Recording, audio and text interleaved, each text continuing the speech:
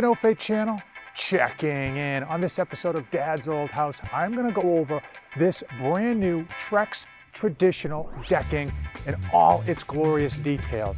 What I had done, what I paid for it, how the price went up a little bit, what you can do to try to save some money on your deck build that's going on, and then finally talk about why I actually even had it done.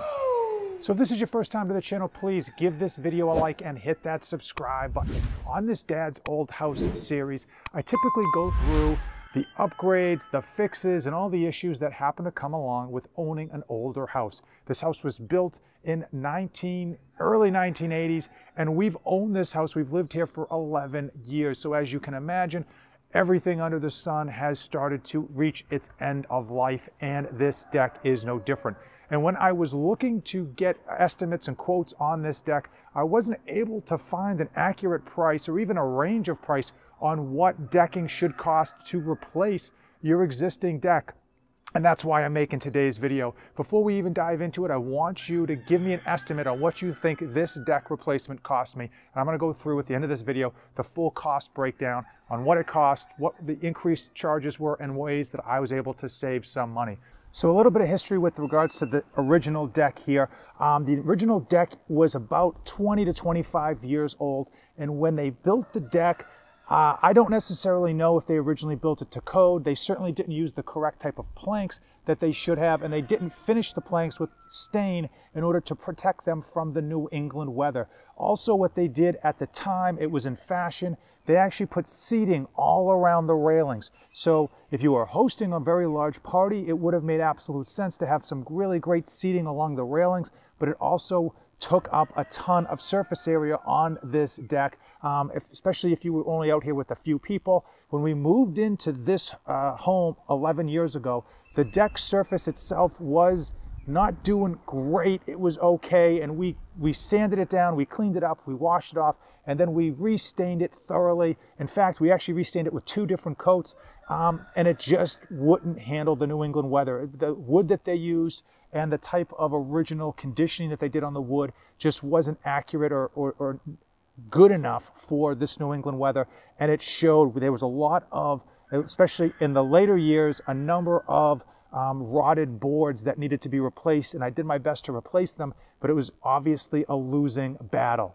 And because we knew we were kind of fed up and done with staining and painting, we knew we wanted to go with Trex non-wood surfacing in order to have it last as long or as close to a lifetime as possible.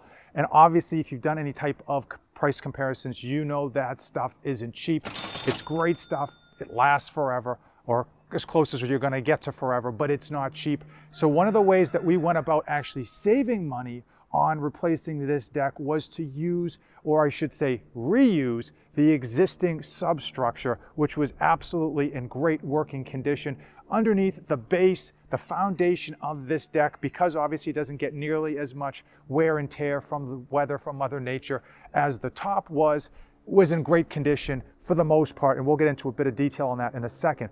But in order to save a ton of money on lumber and in just cost itself with the crew that had to do the work, we only did the surface of this deck, which means we had the whole surface, all the railings, all the seatings, even the steps ripped out and replaced with Trex, but we didn't have to do anything with the base, and that would have driven the cost way, way, way up. So this should give you a proper idea of what was done. You can see that the existing substructure, the base and the legs, these are the stair portion, was reused, but Trex was used for the surface. Now there are a number of different types, shapes, and colors of Trex, and at the time that I am shooting this video, many of you might be aware that there is an absolute shortage on building materials, not only in the materials and the color and the options, and of course that is leading to crazy, crazy prices. Now if you look at Trex, you will see that they come in a number of different colors and designs and textures and stuff like that. Everything ends up being an increase in price, and frankly in 2021 that price just keeps going up by the day. We ended up going with a Trex Select saddle. Not only was it a color that they had in stock, but it was one of the lower cost Trex options that they had. And frankly, we knew that anything that we got was going to be an absolute upgrade of like 100-fold compared to what we had. So we weren't too picky with regards to having the super premium Trex that was going to run a substantially large amount more. And I don't think people are going to notice the difference that come out here and share this deck with us. As far as what we actually paid and contracted the builders to do, we set up the original contract to remove the rails, the deck, and the steps. We also asked them to remove all the debris, as you can imagine, and then paid them as well to add in the posts, which hopefully you can see here, posts like this, but there's also obviously a support beam on the inside of wood. And we also paid them to add the Trex Select planking that you see here. And hopefully you can see that there's no screws in the actual planking. They're held down with these middle screws, which is nice because again, it creates a nice level, even, comfortable surface. And then obviously we had them, paid them to add the deluxe white railing. Now I don't know the difference between a deluxe white railing and a regular white railing, but that's what they did. And I happen to think they did a fantastic job. And the contract was for $8,535. So that $8,535 was the original contract. And anytime you are doing rework on an existing structure, you tend to run into upcharges because they happen to find more things as they go along, and ours was no different. One of the things that they found, or they discussed, I should say, we kind of knew before they even started, and that is the siding. They could have left the existing siding, here you can see this color, they could have left this as is, and we just didn't want that look. So for $250, we were able to just pay to have this kind of come in, clean up this side surface, and match these railings. And we thought for the life of the deck, it was going to be nice to have that, pay that one-time price and enjoy it. One of the issues that we knew about going in, but then it actually got worse once they actually removed that old surface, was the dip. There was significant sag on the back end of the deck that you're looking at over here.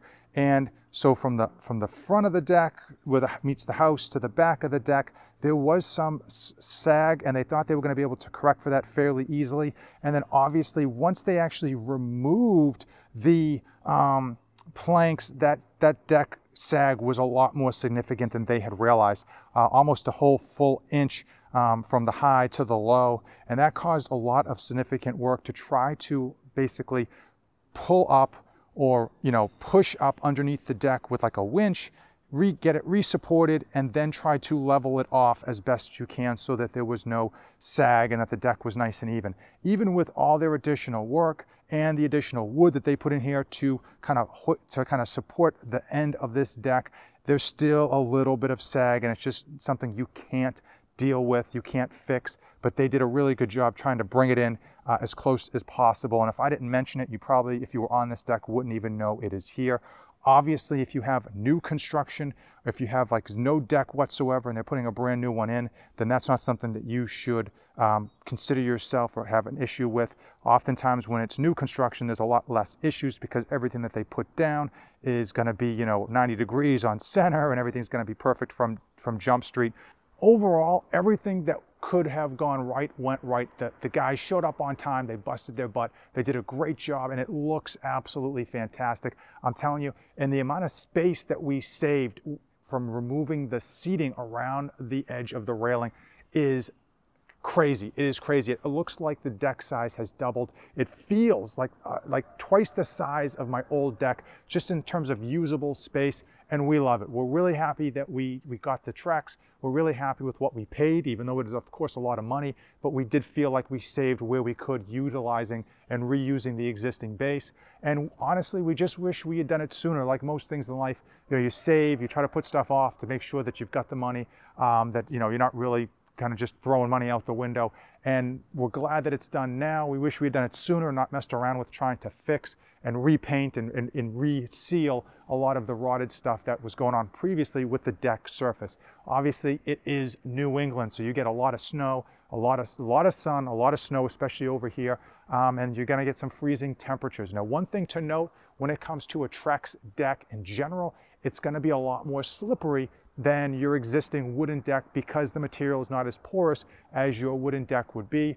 And we've already seen that when it rains, it pools up a lot more on the deck because the space between the railings, the decking is a lot narrower, and there's obviously no, pitted rotted wood to absorb that water.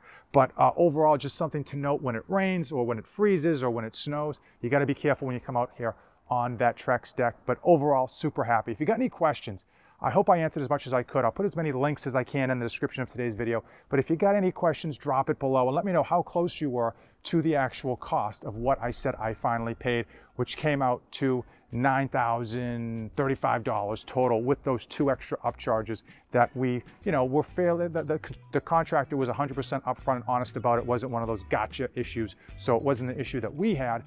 Just one of those things when you start pulling off old construction, you find stuff that has to be fixed. As usual, if you came this far in the video, give this video a like, hit the subscribe button, and don't save anything for the trip back. This channel is dedicated to my life as a father of 2 wonderful children, and it centers around health, fitness, and all of the tricks and tribulations that I go through to try to be a great parent to my children and still accomplish my own personal goals.